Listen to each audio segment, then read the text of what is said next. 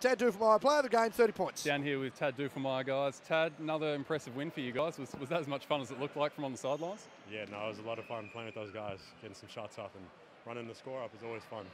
Yeah, a lot of points from you guys again for a second or third game in a row. What is it do you think that's letting you score so easily?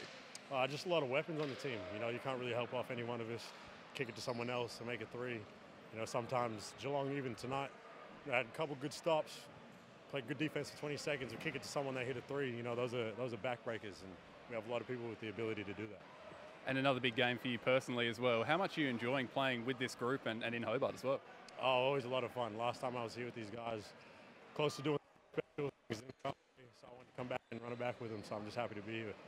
And now you really cemented your spot in the top four at the moment. How do you feel about where you're sitting at the moment and what you could do in the future from here? Feeling good, but don't want to get complacent. You know, we need to run some more wins up. You know, we're trying to win this national title and run out on top.